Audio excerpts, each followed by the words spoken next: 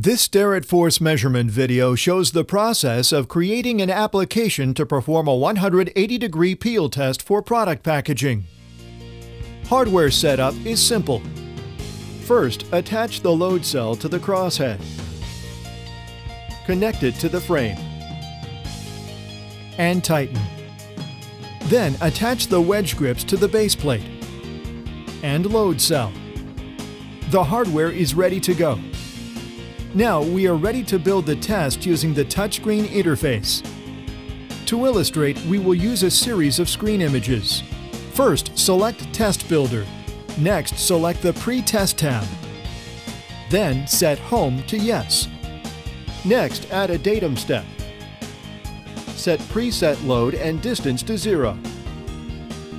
Then add a distance move step. Set the target distance to 8 inches. And set the speed to 10 inches per minute. Next, select the Data tab. Select Plus Add Data. Then LAV Average Load. Now select Step 3 to collect data.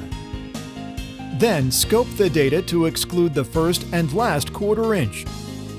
Select the Post-Test tab and set Return Home to Yes. Finishing up, name the test and select Done to save. The test is built and ready to start. First, attach the ends of the sample to the bottom and top wedge grips. Then press the Start button to run the test. The system will peel the sample at a rate of 10 inches a minute, with total test travel of 8 inches. Here are some of the available result reports. This screen reports a peak and average load for a single sample. Here are several reports for 5 samples. First, a table showing peak and average loads for each sample. Next, a comprehensive statistical summary for the samples. And finally, a graphic comparison of the tested samples.